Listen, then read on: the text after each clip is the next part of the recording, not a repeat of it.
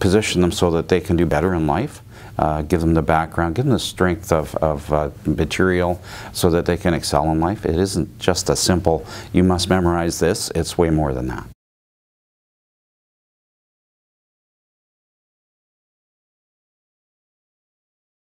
Is to make sure that we have an education system that provides the service, that we get better quality education so students are well informed, they're able to succeed and exceed on their own. And we can do it in a way that's sustainable now and into the future.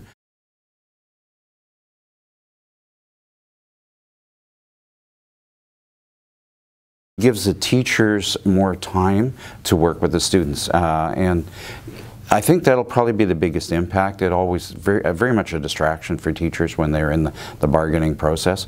We're trying to make sure that students have the best education possible, so focusing on the students is really what we're all about. If we don't find good long-term solutions, we may go on an indefinite period of time, but it'll be in the wrong direction.